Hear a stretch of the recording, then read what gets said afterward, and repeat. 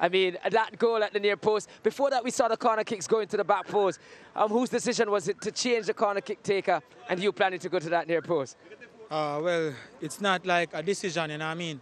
Sometimes we're working it in the training, sometimes we go to the back post. If it's not working, you have to try the front post. That's definitely what we did.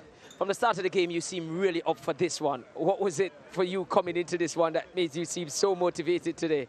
Well, I always try to give out my best, so it's not much like I decide to go out hard and this one. I always go out hard, you know what I mean? What about the chance in the first half? When you came back second half, looked like it was still on the mind, that miss you had. What was the indecision? What caused you to miss that one? Definitely it was just more composure that I need, but I didn't think that it would beat the defender. So it was like a surprise when it comes, you know what I mean?